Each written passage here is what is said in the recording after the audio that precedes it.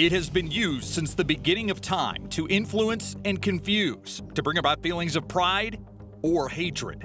The definition of propaganda is information, especially of a biased or misleading nature, used to promote or publicize a particular political cause or point of view. And even though it may have morphed from pamphlets and films to videos and social media, propaganda is a way of life used by politicians, companies, organizations. Today, a conversation about computational propaganda and how it's being used to influence and incite in modern-day America. Next. Good afternoon, I'm Steve Spriester. We are live in the heart of the KSAT 12 newsroom as we tape this live stream on computational propaganda. Our guest today is Trinity Professor Aaron Delwich. He's been with the Department of Communications since 2003. He teaches courses on topics like game development, computer hacking, and political propaganda. But today we're going to talk about the role of propaganda in our lives, in our democracy, what's going on with COVID-19, so many different topics to get into. Aaron, Professor, thank you for joining us. I want to welcome the audience from Trinity University that's part of the Tiger Network on this whole thing as well as our KSAT viewers. Right off the top, how did you get interested in the topic of propaganda? Hi, it's great to be here. I first became interested in the topic of propaganda actually as a college student in the mid to late 1980s. I was really interested in Central American politics and not particularly thrilled about some of the rationales that were being proposed for advancing policy in that area. And at the school that I attended, they had this fascinating program that would allow undergraduates to teach college courses if they could get backing from a professor. And once the professor signed the form, you were able to teach the class. So the very first college class I ever taught was, I think, in 1988. It was a course on propaganda. And since then, it has been an ongoing research interest. Talk about the definition of propaganda. The way we read it in the open, it has to do with just politics, but you see it broader than that, correct? Oh yeah, absolutely. And so many people don't realize that the word propaganda etymologically stems from the Catholic Church. The term was originally used in the context of propagating the faith, and it was seen as a very positive thing. For this reason, even today, in countries that have a close historical relationship with the Catholic Church, for example, Italy, you will find that the term propaganda is used in a much more neutral fashion, much like somebody might talk about publicity or advertising or marketing or promotion. So the term really does encompass all sorts of persuasive activity, not just political activity, but also commercial activity. And that's my question. We're not talking about just politics here. I mean, companies can use propaganda. I mean, city-states can use propaganda. I mean, it can be used in so many different ways. Absolutely. So it is wielded at all levels of society by large organizations, established institutions, by nation states, but also by smaller political groups, by activist groups. And so, you know, it makes sense that in a democracy, propaganda would be very important because in a totalitarian state or an authoritarian state, the way you get people to do something is through force. But in a democracy, that doesn't work. We don't put up with that. So if you want people to do something or behave in a certain way, you have to convince them that it makes sense to do so. And so persuasion is important in democracy, and propaganda is inevitable in a democracy. It will always be with us, I believe. Is it necessarily a dirty word? It is not necessarily a dirty word. It is often a dirty word. Often propaganda has been used to propagate many atrocities and many terrible things. But you know, I can think of positive examples of propaganda as well. So when we were first coming to terms with COVID and the coronavirus, propaganda techniques were used by public health communicators to explain to people the importance of washing their hands and social distancing. You can think of things like "Don't mess with Texas" or "Click it or ticket" highway safety advertisements that use basic propaganda techniques to achieve positive social ends in a constructive manner. Talk about, when I think historically about propaganda, I think of Nazi Germany and how they used propaganda. Is that a historically significant part of your class, and is it historically significant when you look at the arc of what we've seen in propaganda so far? Well, it is certainly historically significant, and part of the reason it is so historically significant is because the Nazis were manipulating media such as film and radio. And those today we see as sort of established old media forms. But at that time, they were new media for the citizens who lived in that era. And in fact, they were newer media at that time than the internet and social media are for us today. And so you had this example of a rising fascist movement that had its hands on emerging communication technologies that many people did not fully understand. And the Nazis were extraordinarily effective in using those technologies to promote their message and to promote genocide and war. The one thing I would say, though, is that propaganda has changed quite a bit in the past century. And if we are only looking for propaganda that looks like Nazi totalitarian propaganda or Soviet totalitarian propaganda, we may very well, in fact, we definitely are missing out on contemporary forms of propaganda. Let's talk about some of the contemporary forms of propaganda and what we're talking about. I know a lot of that, we have a slide that talks about bots and sock puppets, which a lot of people maybe are familiar with bots. I'm not as familiar with sock puppets. So first off, give us the definition of what bots are. Yeah, certainly. So bots are, I mean, you can imagine them sort of conceptually in your head, almost like a robot, but really they're just pieces of software code that control fake accounts. Usually we're talking about Twitter accounts and Twitter bots. You also will see bots often on Reddit, but Twitter is an ecosystem in which bots thrive. And these bits of code are deciding what a fake Twitter account will post and how often and in response to what. So for example, if you have a message that you want to propagate, you could have an army of bots that are pushing it out from different fake accounts in sort of synchronized or staggered ways. They appear to be human beings, but they're not. They're just computer code, which is disseminating information according to some predetermined criteria. How do we know if the person we think we're dealing with is actually a bot or not? Is there an easy way to find that out? Well, yes and no. I think the best way, if you're interacting with someone to find out if they're a bot, is to really engage in conversation with them, which is just a good thing to do in democracies anyway. Because one of the things we know about bots is that they tend to not reply to actual human outreach. You know, it would be very obvious very quickly if you were interacting with a Twitter bot just by the nature of their responses. But that's just one thing that you can do. There are also sites out there. There's one called Bot or Not. I think it uses a tool called Botometer, and you can visit that site and enter a Twitter handle, and it will tell you sort of the approximate probability that that ID is actually linked to a bot. It's not perfect, though, and you really do have to be careful because you don't want to accuse a real human being of being a bot if you're not absolutely certain. All right, that's a whole different world when you're talking about bots or not and a botometer and all these things that I did not know even existed. It really is. Talk about sock puppets next. Yeah, so sock puppets, I think, I think people have maybe heard of sock puppets. They're sometimes referred to as trolls. And the term troll is sort of a misnomer because originally in the emerging internet, trolls were people who went online and just received psychological gratifications from causing grief to people. You know, they might crash a forum that's devoted to cats and cat lovers talking about their pets and then post all sorts of images of, you know, bad things happening to cats. Just the original definition of troll was just somebody who liked to get a rise out of people online. Today, that term is often used as well to apply to what researchers refer to as sock puppets. Sock puppets are fake identities that a human being will adopt when interacting online. So one classic example was during the Russian disinformation efforts leading up to the election. There was an account which appeared to be a woman who was a homemaker in the Midwest, but it was actually a Russian intelligence officer who was disseminating disinformation. Sock puppets, the software that allows people to control sock puppets will sometimes allow someone to control 5, 10, 15, 20 different fake identities and kind of keep all of the stories aligned as they're trying to propagate a message. Interesting. Yeah, I've heard of trolls. Sock puppets I wasn't that familiar with, so they're almost the same thing.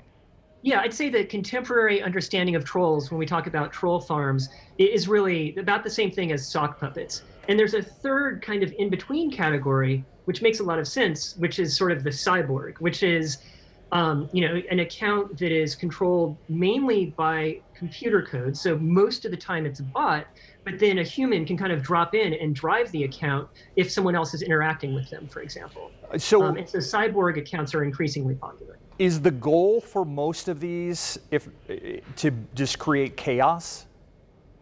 Well, it depends upon the propagandist and then the organized effort that's happening. In the case of Russian disinformation efforts in the United States, I would say pretty much unanimously, intelligence agencies and analysts concur that the #1 goal is to divide Americans and undermine faith in the integrity of our democracy. And so bots and sock puppets since 2014, guided by Russian propagandists, have really been kind of highlighting legitimate grievances and disagreements that Americans have with one another, and just driving a wedge of anger and outrage on top of already pre-existing anger, and really trying to get people divided and pitted against each other. But in the 2016 election, one of the goals was also to discourage people from turning out to vote. And so it was a combination of dividing people, but also convincing people, why vote? It doesn't make a difference. They don't care about you anyway.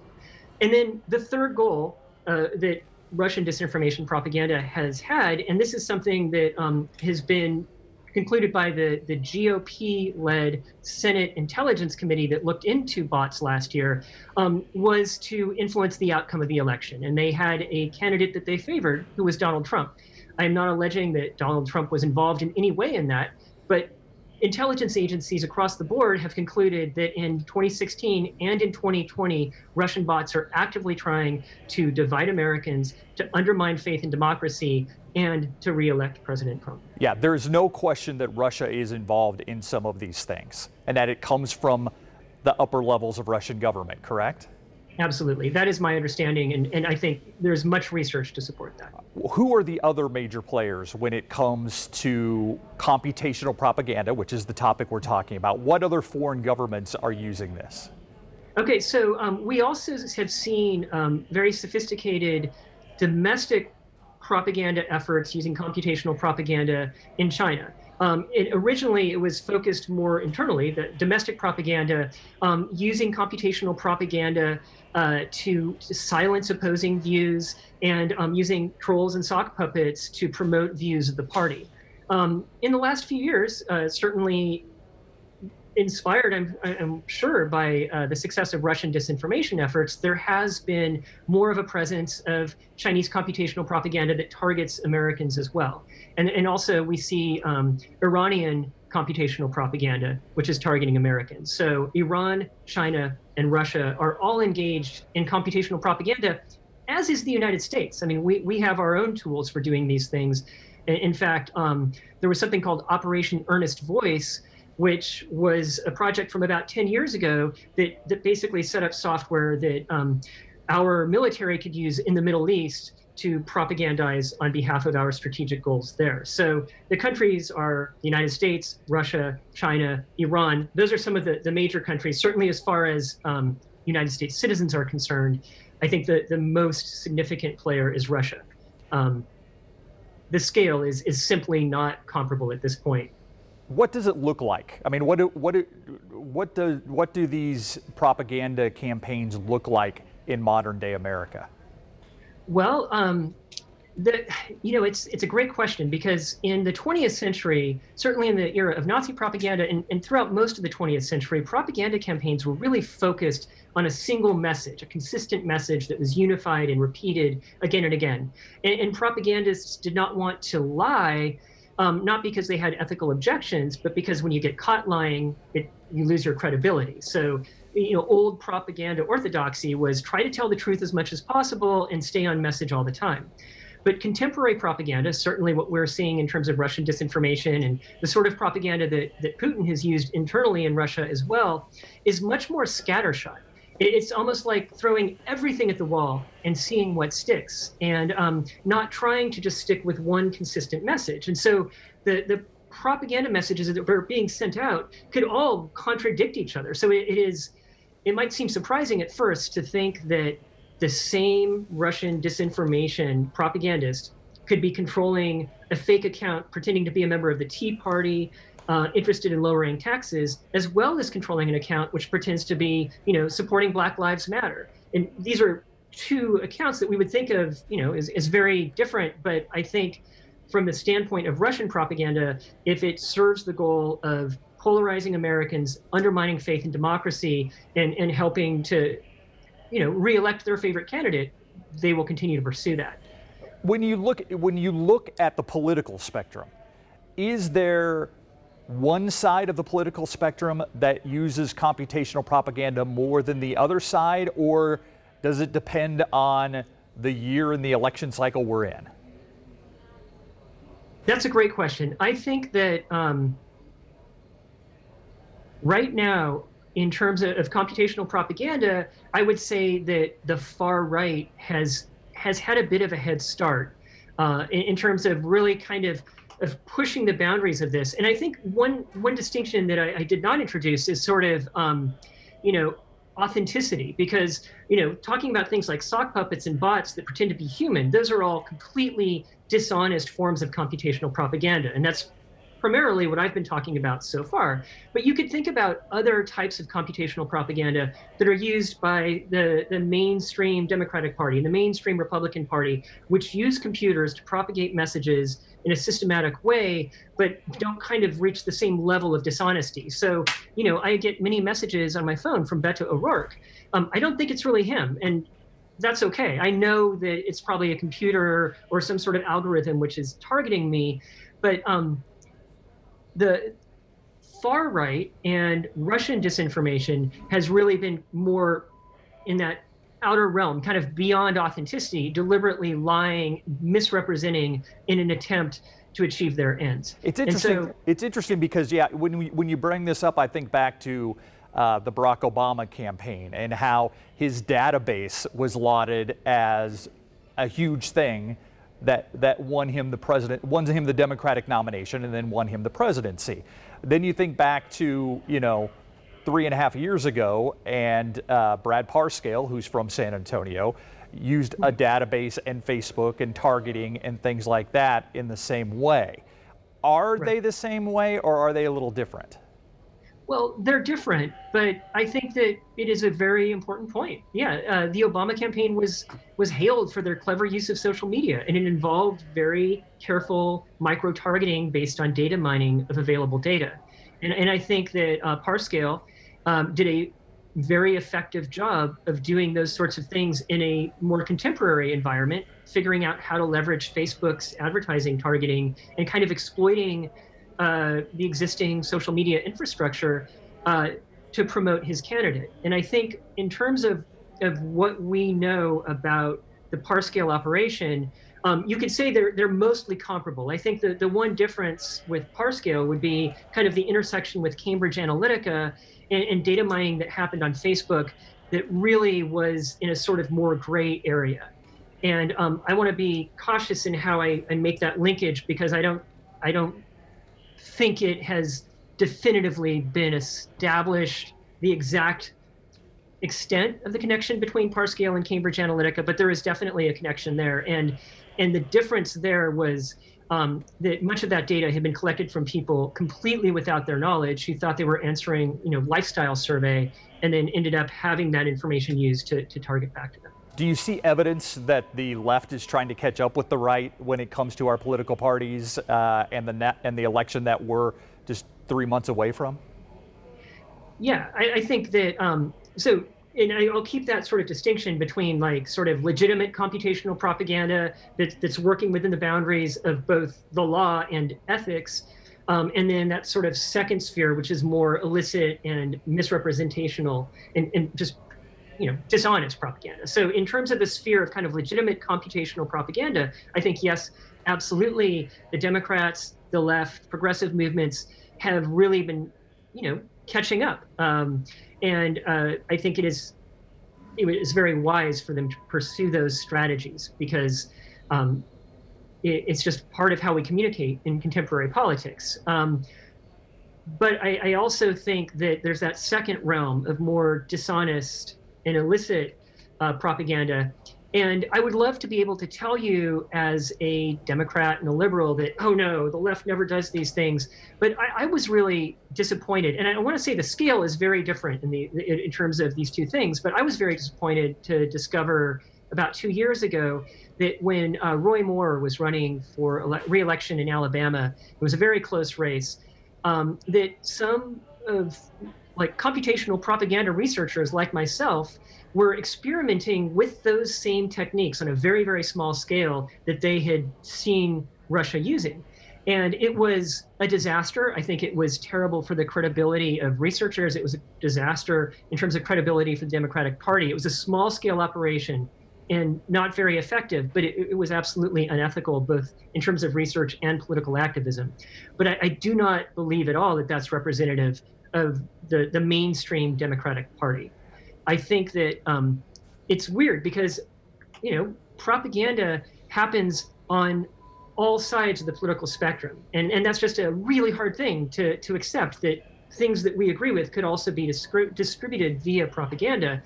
But having said that, there is a sort of lopsided thing happening right now. And that's why I really kind of try to keep the focus on how the Russian disinformation is trying to affect the political landscape, because the scale of that and the intent of that to undermine democracy, to divide people, and to, to just encourage people to not even show up to vote. I mean, that's just absolutely unacceptable. And I think so the intent is key, as well as dishonesty. Yeah, that's what I was going to say. How alarmed are you by some of the campaigns that you've seen from these different countries into the United States? I am very alarmed. Yeah, I am alarmed. I am alarmed by the scale of the Russian disinformation operation. I'm alarmed by the conspiracy theories which have taken root. I mean, and conspiracy theories have been part of American political history since actually before the American Revolution. There have been people talking about the Freemasons and the Illuminati, but they really have ramped up in the past, 10 years, and definitely since 2014. So conspiracy theories such as the QAnon theory, which, postulates that there's this whole cabal of world leaders who are engaged in pedophilia and sex trafficking. I mean, and everything. Basically, every evil in the world gets traced back to this. It's a very far-fetched theory, but it is being propagated and fueled by this kind of disturbing confluence of both Russian disinformation, which is really pushing it out through bots and sock puppets, but then it's also being picked up on the far right in the United States domestically. And I think we have 11 people who are either in office or running for office right now who are followers of that conspiracy theory. Yeah. And that troubles me deeply. And I say this as someone who, when I was younger, I still am very interested in conspiracies, so I understand the appeal of these conspiracies, but they're very dangerous. And that's my next question is, are some of these conspiracy theories playing out when we talk about COVID-19 and we talk about the coronavirus? I mean, what is the role of computational propaganda when we talk about a pandemic? That is a great question. And, researchers at Carnegie Mellon were studying this shortly after we became aware of COVID and the lockdowns began. And they noted that about 10 to 20% of the time in ordinary political online discourse, by their metrics, about 20% of the accounts were bots. That's pretty typical these days, 10 to 20%.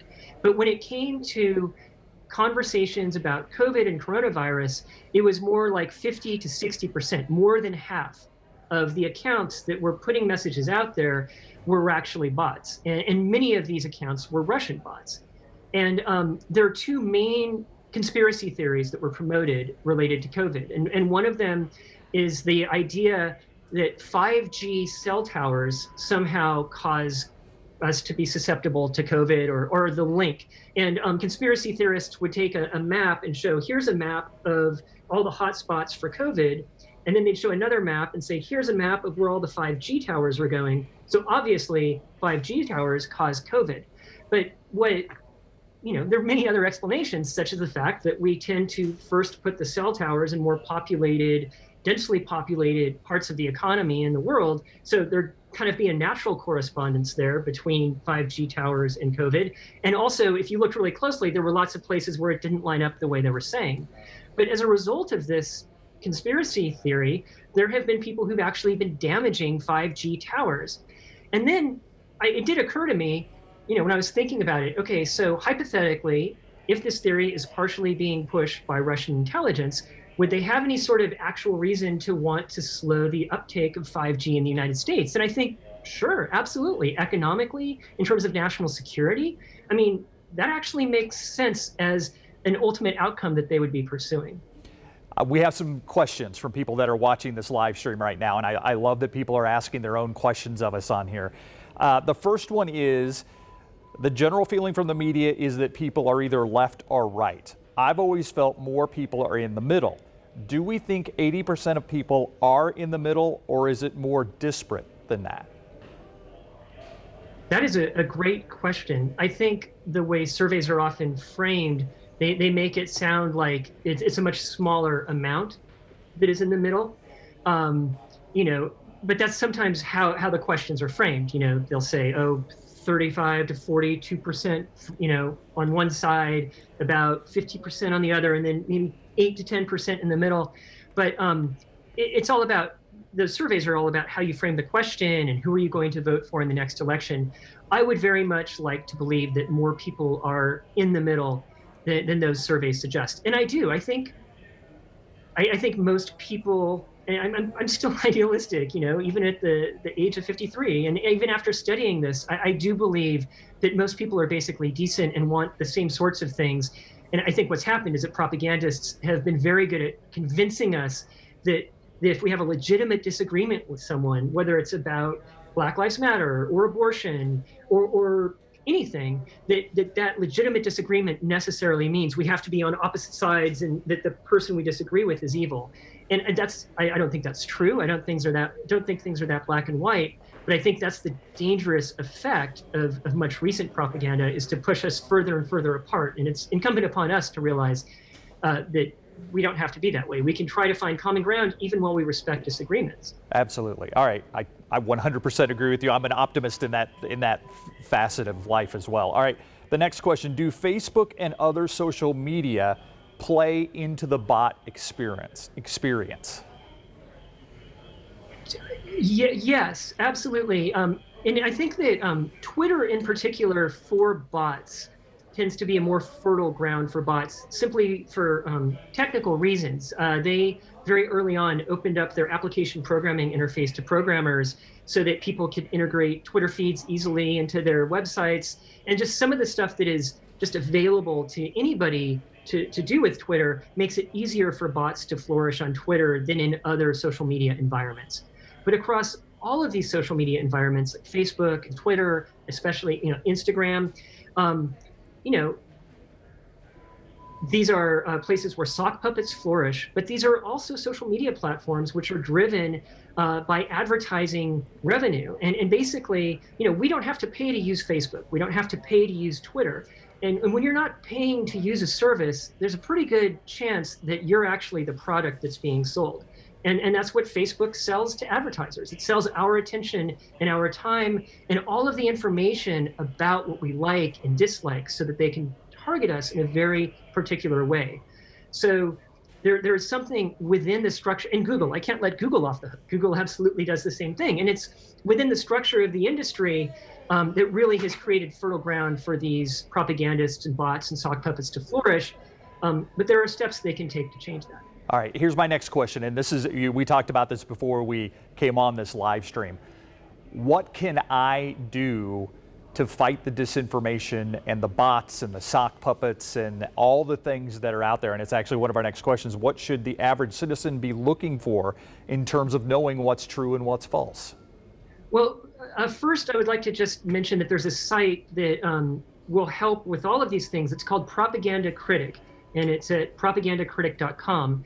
And that's a website that I originally created in graduate school and have updated periodically. Most recently in 2018, seriously upgraded and revamped the entire site to take account of computational propaganda. And I did that with support from Trinity University and the Mellon Foundation and a really sharp undergraduate student named Mary Margaret Herring. And so that site has all sorts of resources, both about how to identify bots and sock puppets, but also how to analyze propaganda messages and how to think about our own cognitive biases. So that's one thing. But I think the most important thing is for us not to stop engaging in politics and the news and our community life, and to not just engage within our own echo chambers. I think we all have friends and family members that we disagree with politically, that person who posts things on Facebook every once in a while that we just cringe at, whether, regardless of our political orientation. And there's been a real temptation, I think, for people in this divided time to just give up on each other or to just give up on the news altogether. But if we do that, then we really have lost, because democracy, a functioning democracy, relies on us, the citizens, assuming that we will always have things that we disagree about, coming together and making just basic decisions and agreements about how to move forward on shared common ground. And so I'd say continuing to engage with people and continuing to pay attention to the news, and then using the sorts of resources at a site like Propaganda Critic is really helpful. And also, if you're trying to find out if someone is a bot or not, there is a site, I think it's called Bot or Not. You can also Google Botometer, and that site will allow you to put in a handle from a Twitter account, and then it sort of mines everything it knows about that account and can tell you a rough probability of whether or not that is a bot. I love what you said earlier, where you said, just because we disagree, and this isn't verbatim what you said, but you said just because we disagree doesn't mean the person that you disagree with is evil. Like, disagreement is part of democracy, is it not?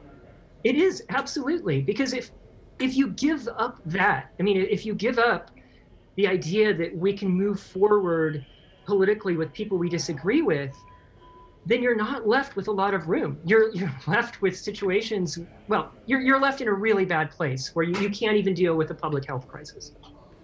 I want you to give the final thought here for us. Like, what do you want us to take away from this live stream today when we're talking about COVID-19 and the future of democracy and propaganda? What would be your message, your closing message for people who are watching this? I think my closing message is that there is a real battle for our hearts and minds being waged right now in social media and in traditional media. And often propaganda techniques and computational propaganda techniques are used to manipulate us, to make us feel outraged and angry. And sometimes there are things we should really be outraged and angry about. But it's really important to understand that this operation is underway and to really think about the sources of the messages we receive. If I had to boil it all down to just like one tip for identifying propaganda, is figure out who is the source. It's not enough for someone to just say, well, many people are saying, or I have it on good authority. Who is the source? Who is saying that? And to just realize it's okay to disagree in a democracy. Aaron Dowich, professor of communications at Trinity University. Thank you so much for your time. And I want to thank everybody that's contributed their questions to this discussion. And Professor, I hope this isn't the last time we talk about this, because I find this a fascinating topic. I feel the same way. I'd love to talk about it again. All right. Professor Dowich, thank you for your time. Everybody at home and at work or wherever you're watching this live stream, thank you for joining us. Thank you.